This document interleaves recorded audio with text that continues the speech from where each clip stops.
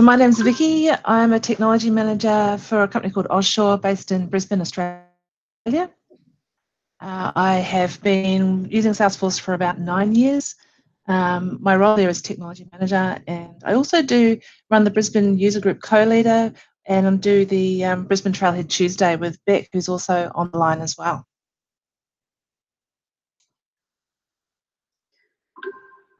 Okay, so hi everyone. I don't know what time it is everywhere, so I'm not going to embarrass myself. My name is Adrienne Cutcliffe. I am a Salesforce consultant for a company called SalesFix. It does have a big F. My boss would get angry at that. My fault. I co-lead the Brisbane Australia Women in Tech group. I am a Salesforce MVP and a Salesforce Lightning champion as well. So we're going to move on to, I guess, what we're doing today. So first, welcome to everyone. Next, we're going to, I guess, give you a little bit of an introduction into who we are, followed by our certification champions for the months of April and May. Then we're going to kick into our master data management topic and finish up with any questions that you may have. So the Ladies Be Architects team, so it was founded by Gemma Blizzard, she's on the call, and she has her two co-leaders, Charlie Prinsloo and Susanna St. Germain.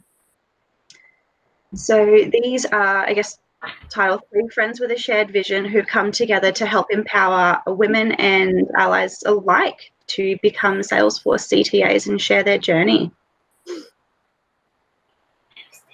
Absolutely. Next, sorry? Nothing, don't worry, carry on. Next, we've got our 3 ambassadors in Australia. So Emily McCowan, Vickie Jeffrey, and myself. So we're all, I guess, getting started on our Salesforce architecture journey. Emily has just finished 2 of her architecture certs. Vickie and I are on our way to our application architects. So we are right along this journey with you in the thick of it. So hopefully we can shed a little bit of light on that. Okay, so we're going to go through our champions for April and May. These wonderful ladies who have all passed certifications, either the application or systems architect, domain architect certs, or on their way to them. The first one is Community Cloud Consultant, and I'm going to really try and get these names right, but Doria Hammelrick. So congrats, Doria. Woo, well done. So next, again, I'm trying my best with all of these names. So we've got Radhika Bansal, who has completed the Development Lifecycle and Deployment Designer. It's early for me. Well done, Radhika. Next one is Integration Architecture Designer. This is one that I am not looking forward to, but Priscilla Renwick. Congrats, Priscilla.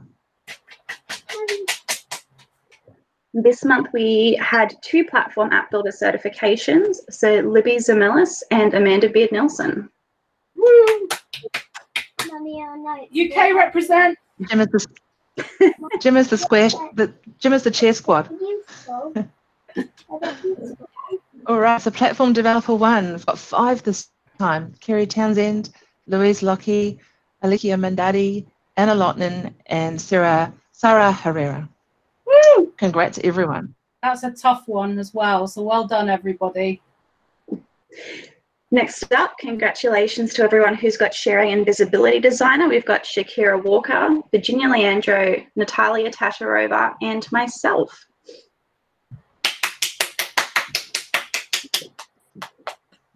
Data Architecture and Management Designer, Virginia Leandro, Adrienne, and myself. Woo! And then next up, we have our lovely people who have, as a result of any of those certifications over the last 2 months, also achieved Application Architect. So congratulations to Louise Lockie, Anna Lachlan, and Virginia Leandro again. Alrighty, so if you want swag and you've passed a certification, mention at ArcLadies on Twitter and send us your address at the URL there. We've actually started sending out vouchers for these now as well. So if you, we actually have a Redbubble store which has all of our Ladies the Architects swag on it. And we found that to make this work at scale, it was easier to give everybody a voucher. So we're going to be doing a voucher run in the next week or so. So please make sure that if you do want to receive a voucher, that you let us know. We do keep your name and email address in our Salesforce org for the purpose of tracking certifications so that we can send you these things. So if you don't want us to do that, please let us know, and we'll happily exercise your right to be removed. But look out for, if you get in touch with us, we'll be able to send those vouchers to you. And if anyone on the call has completed a certification and does want that, I've also copied and pasted that bit.ly link into the chat on here, so you can click on it and just send us your address that way. Okay, so as we said, today is Master Data Management from the Data Architecture and Management Designer Cert. This sits on the application architect side of the architect pyramid. So just a little bit about Master Data Management from the exam guide. So Master Data Management only makes up 5% of the Data Architecture and Management Designer.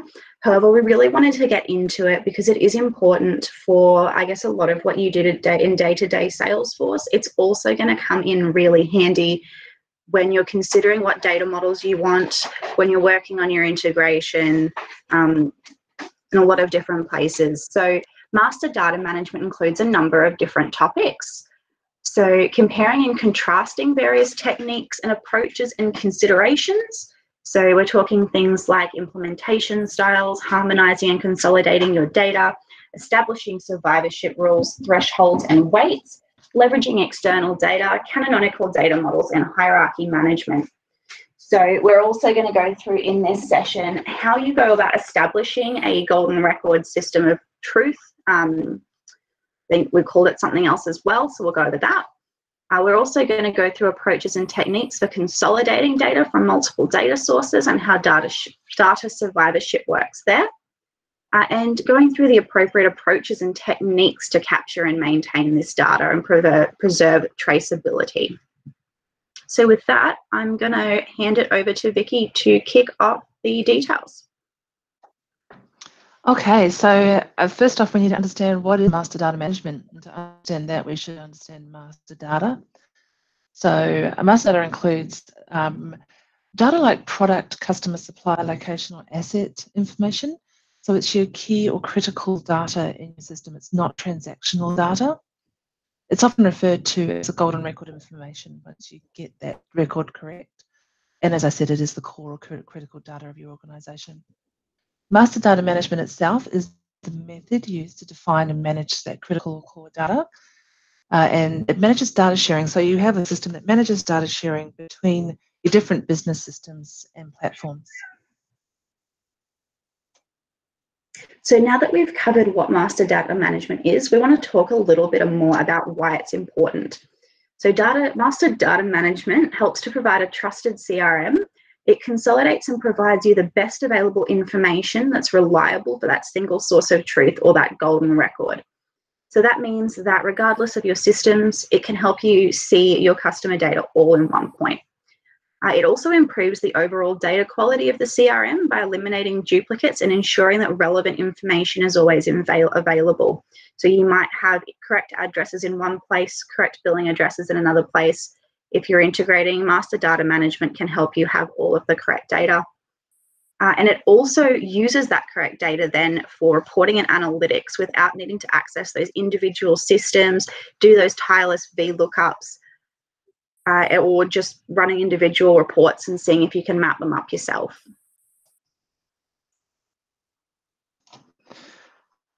So why do we need master data management?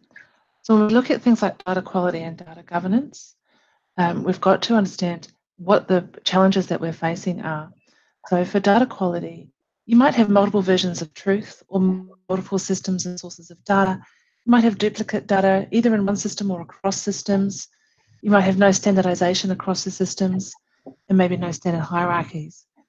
With data governance, this melded in a little bit with data quality, but you might have no rules for determining those data sources, or no rules for identifying that correct data, no rules for matching or merging, and you might have no standardization rules across systems. And your hierarchies might not be defined. So if we're looking at CRM challenges, again, this is very similar to the data quality and data governance, or it is that. You might have multiple CRMs due to mergers or acquisitions that you're struggling with, or multiple entries for a single customer in one CRM. You might have no integration or syncing across systems. You might have no standardization for data or process flows, and we're going to go through that in the next slide. There might be incomplete or missing data, and you might have no standardized hierarchies to understand reporting and what data that you're needing to display in reporting. So some examples of data quality issues. For no standardization, you might have 3 different CRMs or data sources that are trying to show the hierarchy of client, where you might have gold, silver, bronze in one, you might have level 1, 2, or 3 in another, and maybe platinum, gold, silver in a third. They all mean the same thing, but they certainly aren't the same thing. So you need to be able to standardize that data across your systems. The middle one, so you might have multiple versions of the truth, no matching rules, your hierarchies might not be defined, and you might have multiple entries for a single customer in one CRM.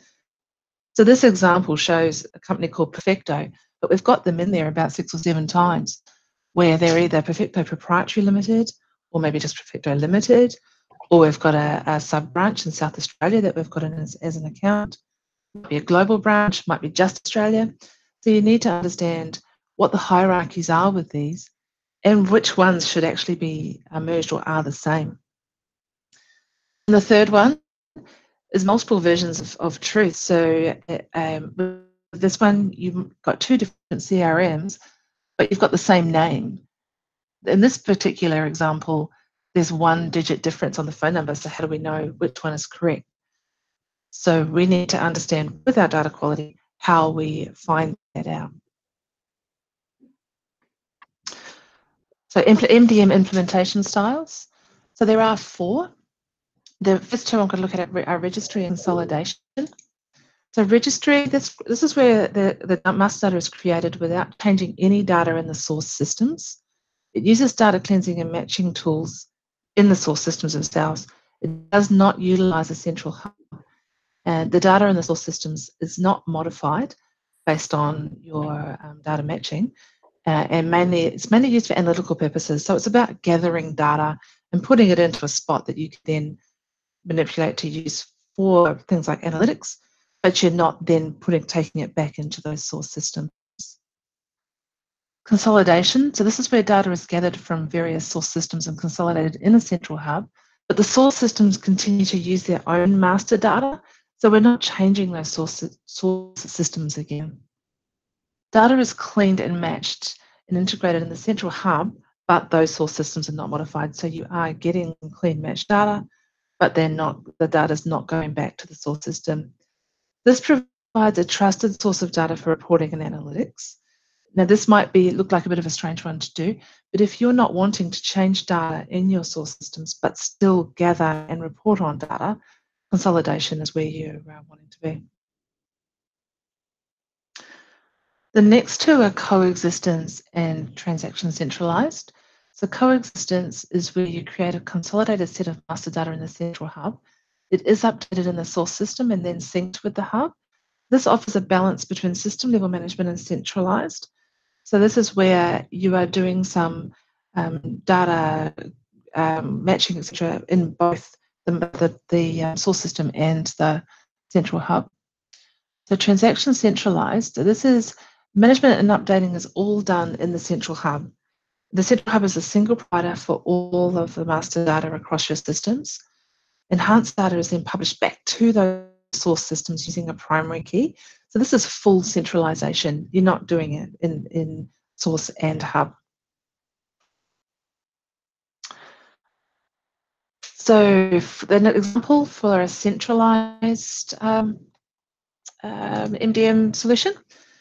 So we have the data sources on the left, a couple of CRMs, there's an HR system in there and an ERP. In the middle, we've got the master data management hub where our data review happens.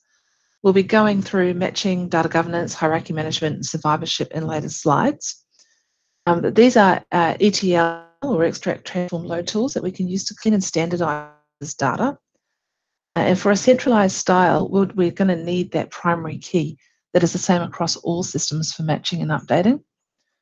On the right, we have some integrated systems that we could also use for the cleansed data for, being reporting and analytics or BI tools, business intelligence tools, and possibly a data warehouse for a central storage repository if that's what you're wanting to do. And then you can see on the left where we've got the arrows pointing in both directions between the hub and the sources. So that's where we're going to update all of those data sources with the correct data that's been identified in the Master Data Management Hub.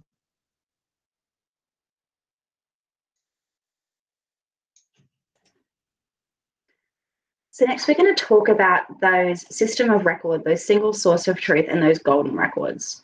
So a system of record is an object of truth that in the system a specific piece of data, whether a field or an object, is correct. That system of record then could contain different information or data in a field.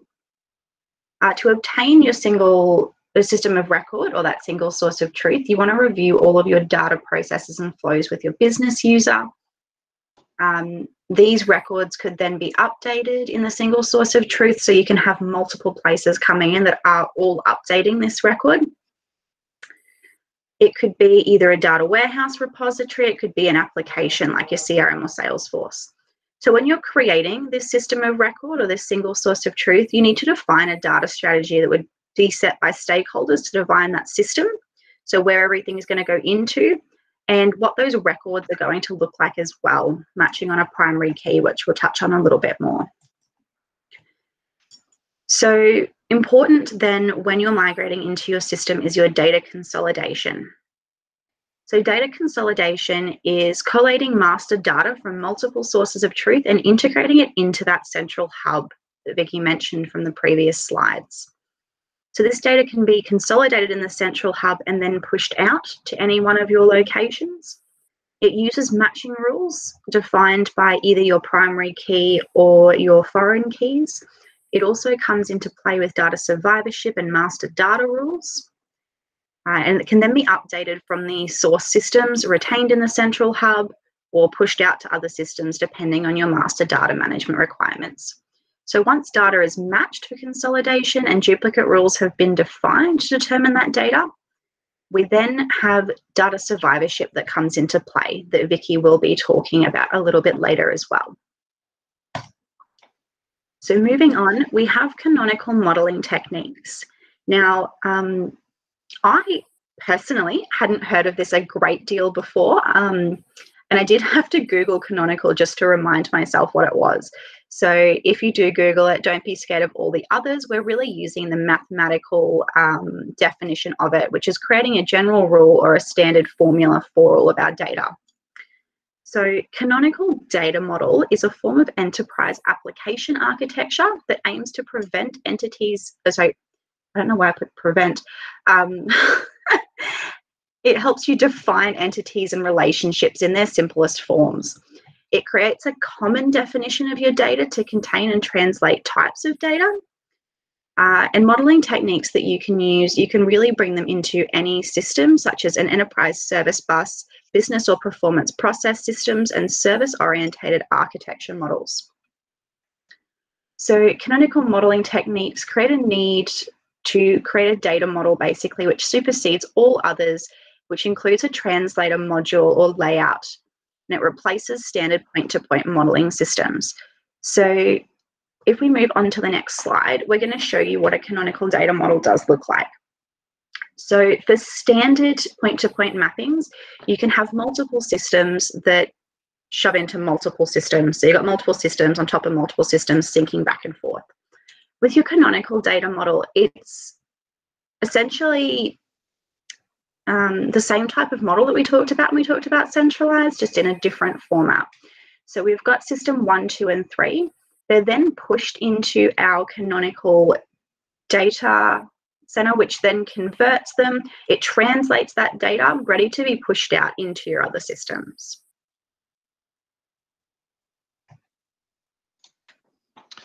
Okay, so before we go through data matching, I think at the beginning we didn't say, if you've got any questions, please throw them in the chat window and we'll keep an eye on those and answer them for you.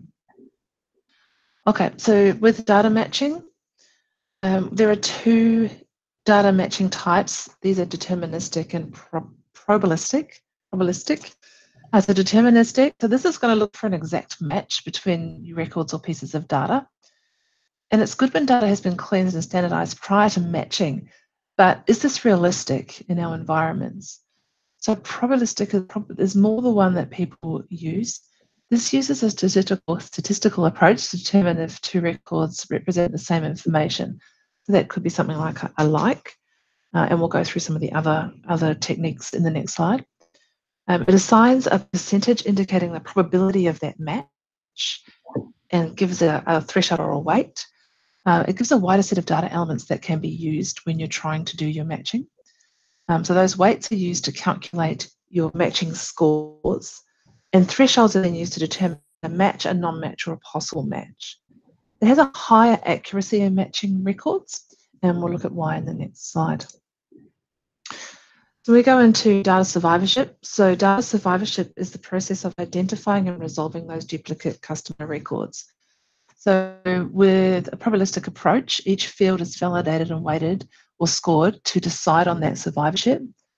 And if two fields have the same weight or score, precedence will determine which value should survive, and that could be something like most recent record.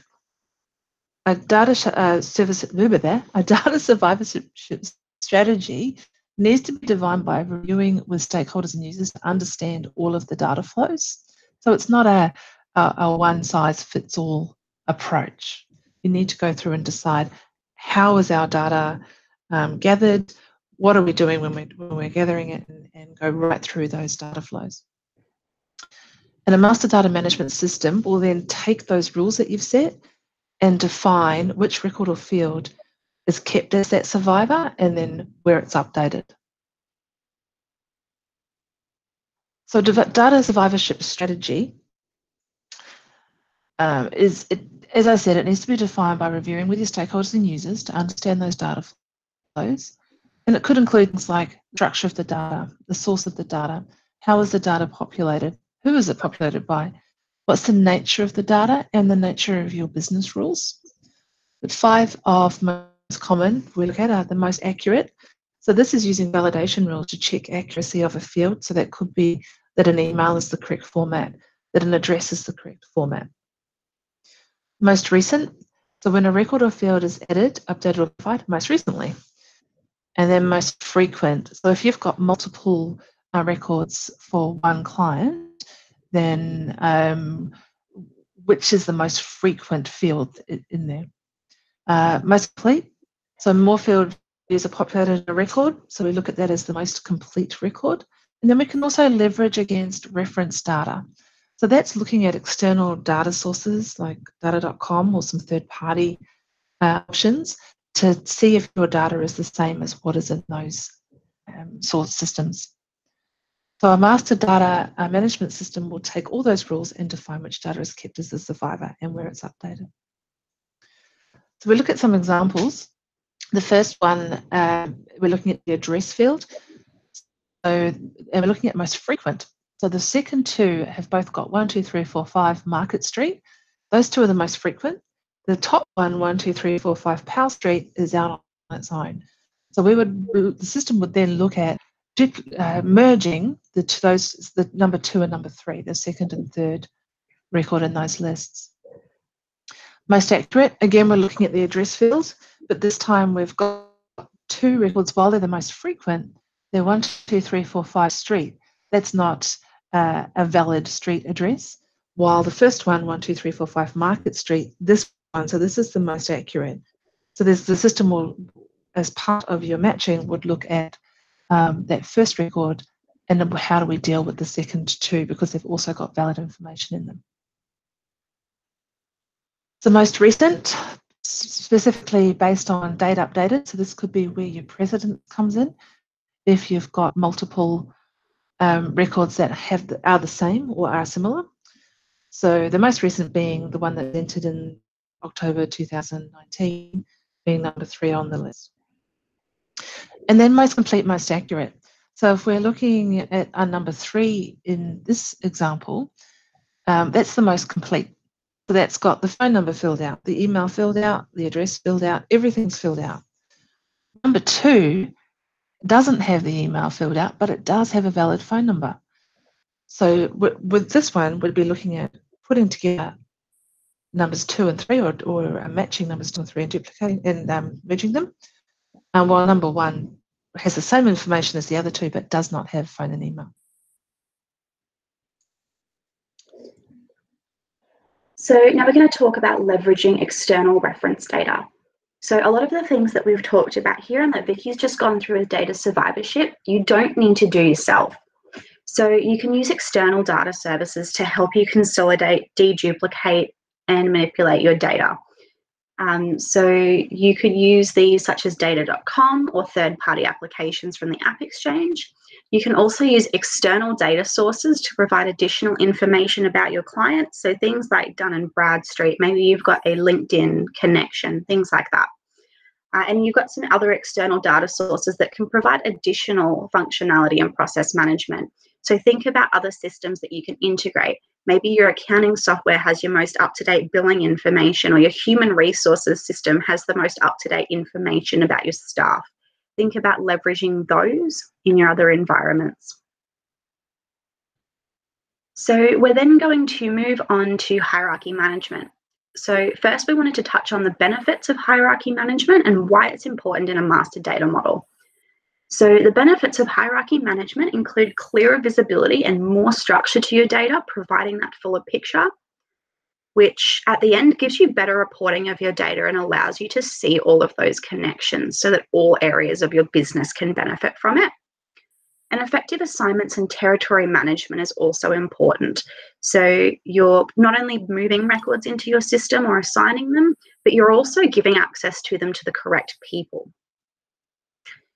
So hierarchy management in master data management. So a master data management hierarchy, just trying to make sure the slides changed, yep, just shows relationships between records in your master data management hub. So entities within this hierarchy can either be the same or different base objects if we're transferring them across.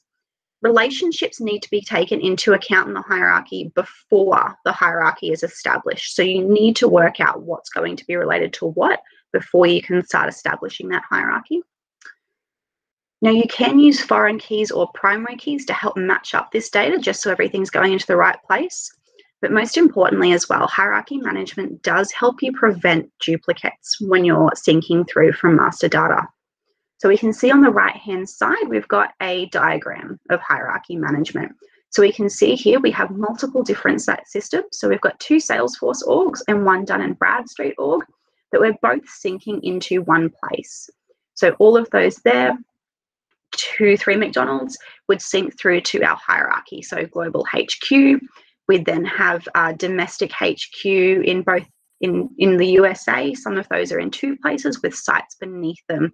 So establishing this model is incredibly important if you wanted to create that master data model and manage it.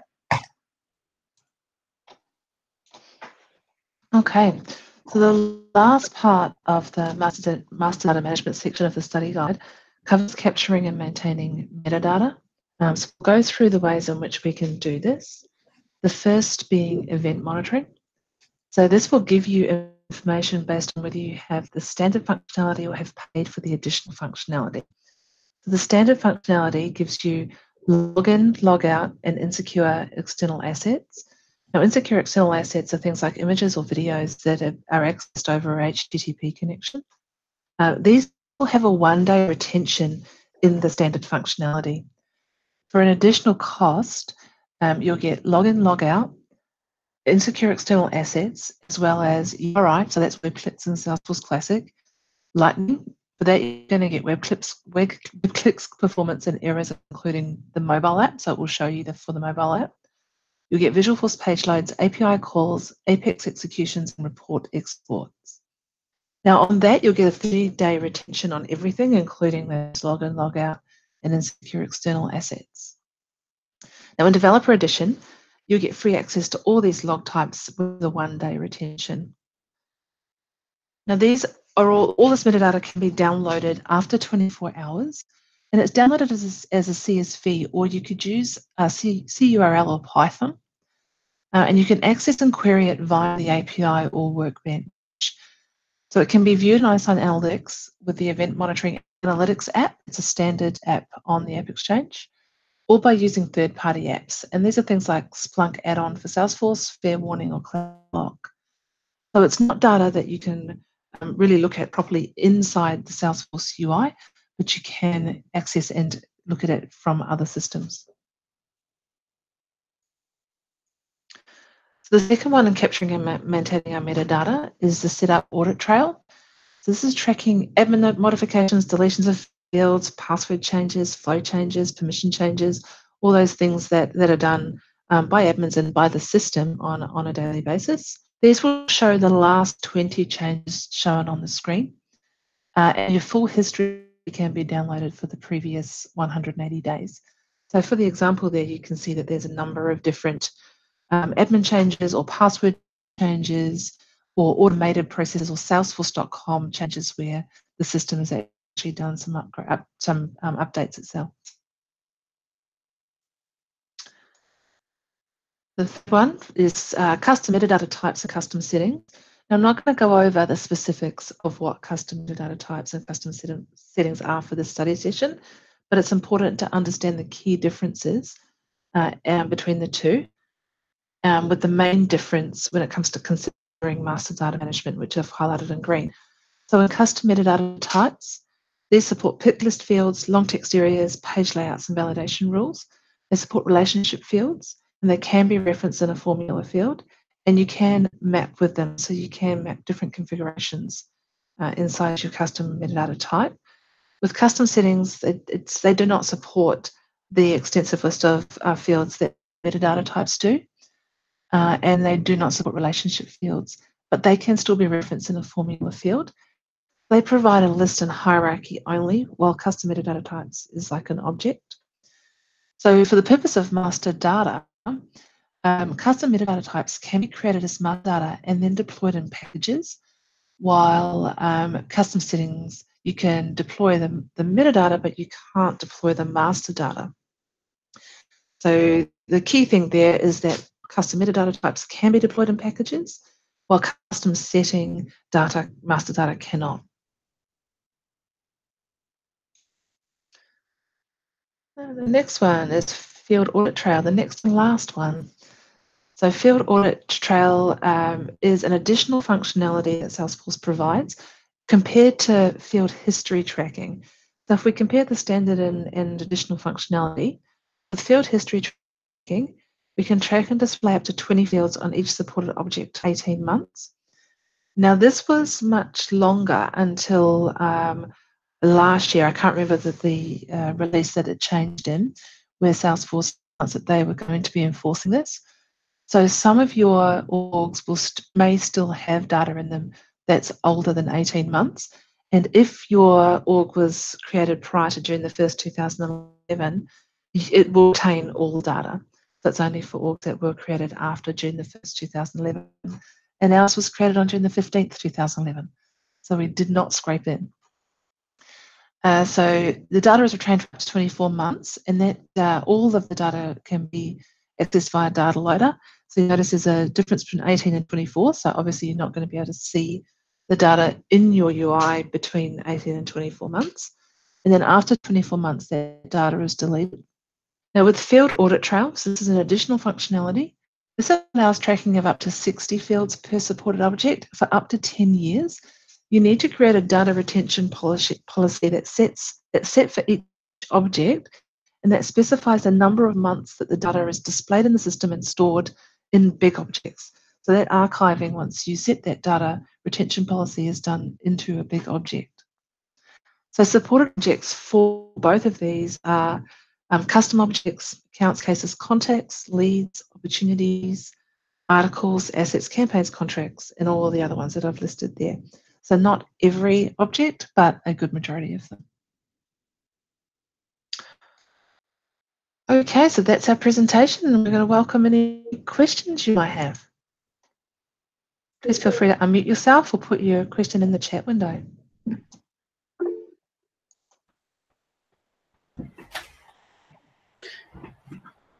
And we did just want to touch on as well, so Rebecca did ask, but all of these recordings, also all of these sessions are recorded and shared afterwards. So if you've seen some important information in here that maybe your company isn't doing or you would like them to start doing, feel free to take them this presentation or do a little bit of your own to convey to your companies why master data management is important. I had one actually. In terms of use cases, you talked about using custom metadata types for storing master data because it's portable, and I thought that that was great and a really interesting approach as well.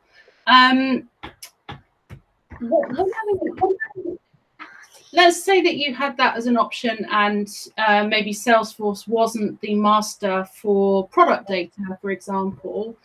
You know, how could you ensure that you keep the, if let's say you were keeping that product data in a custom metadata type and then propagating it across Salesforce for different solutions and so on. What would be, let me just think about the question. What It sounds like a hard one. Yeah, my brain's as I started talking, my brain was 5 steps ahead of my mouth, so apologies. I get that a lot. Can you think of any, let me rephrase that question because I think that that's a really interesting point, having that in custom metadata types. Can you think of any other situations where that would be useful? Other situations apart from sharing between Salesforce orgs? Yeah, because or just a use case? Actually, sharing between Salesforce orgs is a good one. But I was thinking about how would you keep, let's say you had products as master data being held in a custom metadata type. How would you keep that data synchronized with like opportunity products like price book entries and general product objects? Oh, right. And I apologise for my daughter. She just wants to entertain you all this evening. She's fine. Okay, so this is completely theoretical because I haven't put custom metadata types into our system itself. But you can map. So you can map between relationships and a custom metadata type. So I'm thinking that you could probably map, create a relationship with opportunity in the custom metadata type, and then create a mapping within your custom metadata type. Is that what you're meaning? Yeah, and I'm thinking, just brainstorming for a second, that would be great if Salesforce held the source of truth. What if you then needed to integrate? What if you needed SAP to know about what was in that metadata type? Then perhaps what would be your integration strategy for that? So I actually have a Slack channel with this in. I have just realised partway through, because we did this for a customer recently. So we have used custom metadata to, and maybe it's in my email as well. We've used custom metadata types just recently to map between a customer's source of truth, which is their SQL server, and into Salesforce. So all of their membership and management information is held in their SQL server. I'll work out where my email is gone. Molly, stop messing I'm going to close it down. But we really just have custom metadata types in there that are defining the API name of the Salesforce field and the, I guess, keys within Salesforce, as well as the primary key. Okay. To match all of those records for. So I'm really trying to find an example of that, because we do have, apparently it's open somewhere. Is the data flowing from the SQL server into Salesforce, or have you got a bi-directional sync going on? It's flowing directly from the system into Salesforce. So we're only doing one initial push, and that's when a new contact is created. Once a new contact's created, it's synced back up into their SQL server. once that connection's maintained, it's purely coming from the SQL Server back down. Right. Okay. So we did look at 2 ways of doing that as well. So what we had explored was the ability to post the development of the Salesforce to portal integration. So it's sort of coming back down. So we did try, 2 different ways of adding the field into Salesforce, mapping it to the API so that we could determine the syncs of each way.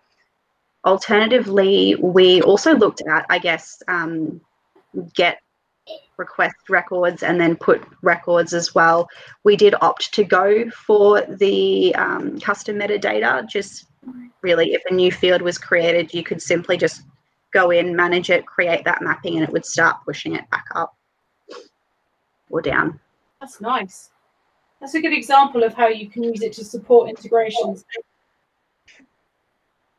Bubu's asked, you could have done this with standard objects, right? What is the exact reason for custom metadata?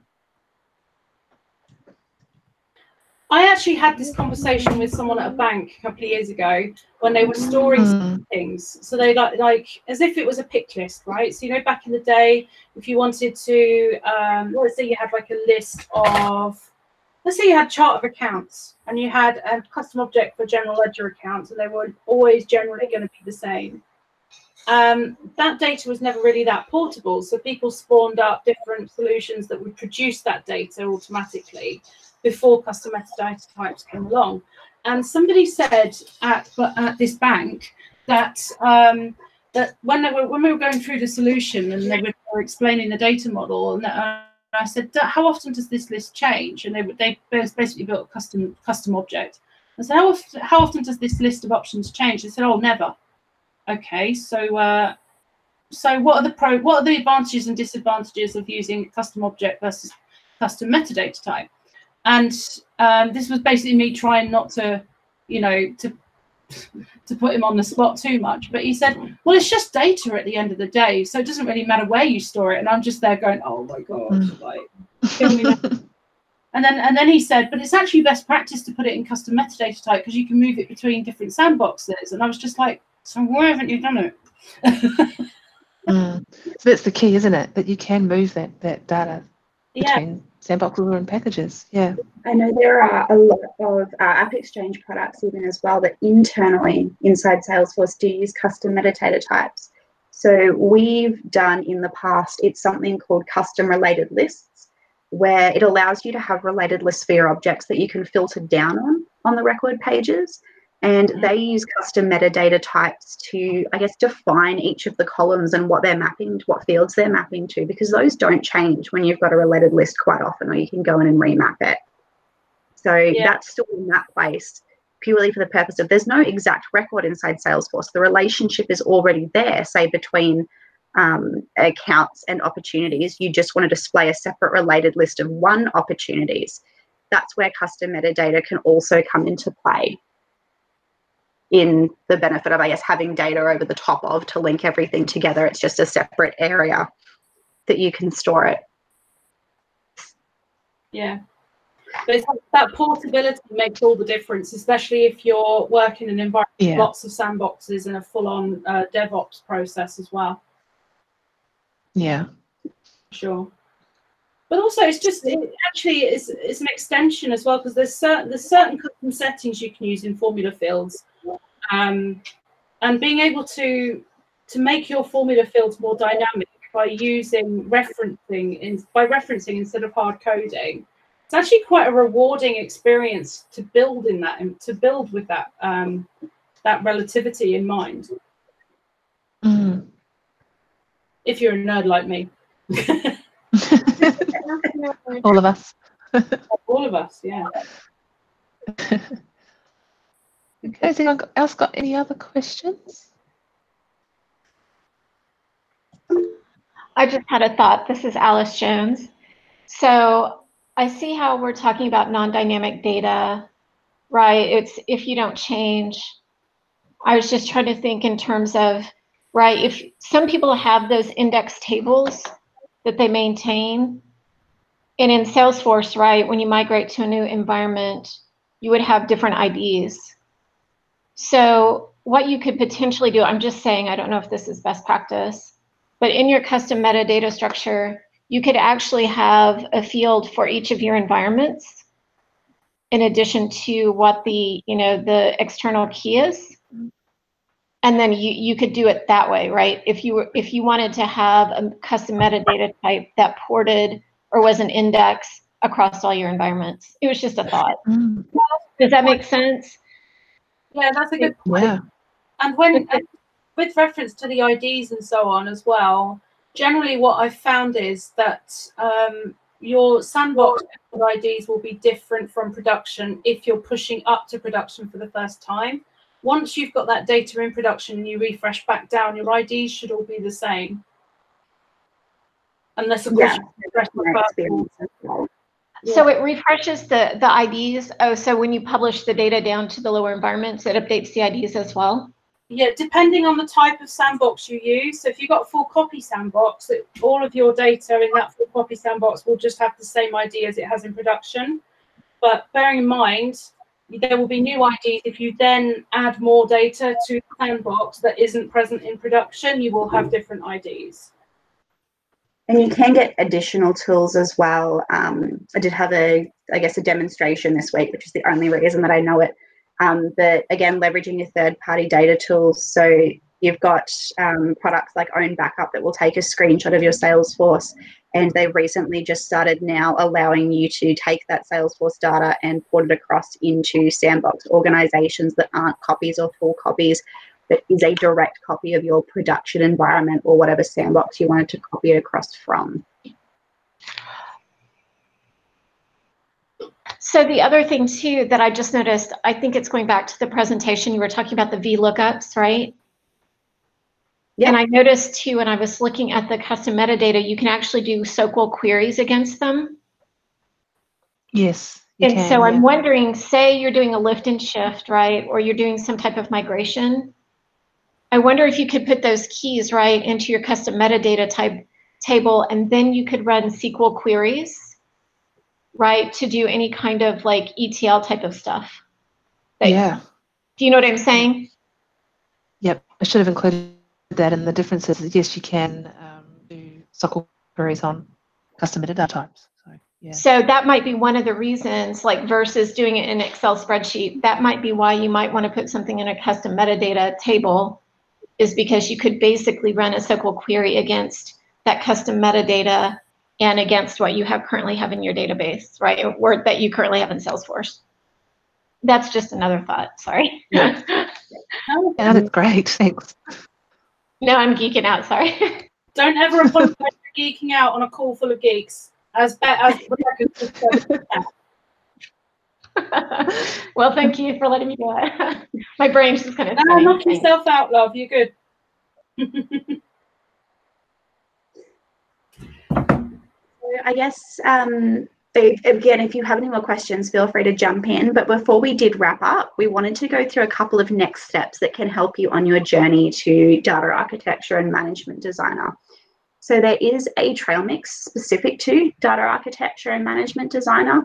Broken down in the bottom, you will find the master data management section, because Trailhead and trail mixes are quite good at doing that. You can also check out the exam guide as well. So the first part that we went through was really just a snippet of that master data management section. So definitely get in and check out the full exam guide if you're wanting to take that certification. And we've included Focus on Force on there as well.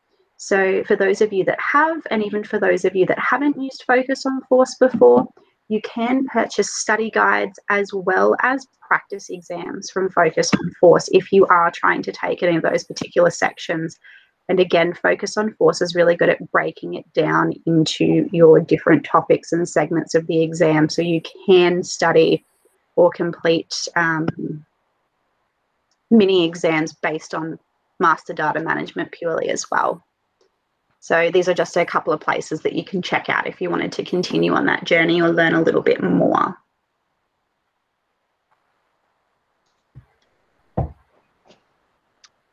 Okay, so that is us. Thank you very much for joining us, and we hope that you enjoyed this and got something out of it. If you've got any other questions, please send them through to us. And we'll be putting this on the Ladies of the Architects website as a recording soon. Thank you, Vickie and Adrienne. Brilliant job. Thank you. Yay! Yes. Thank you, everyone, for joining.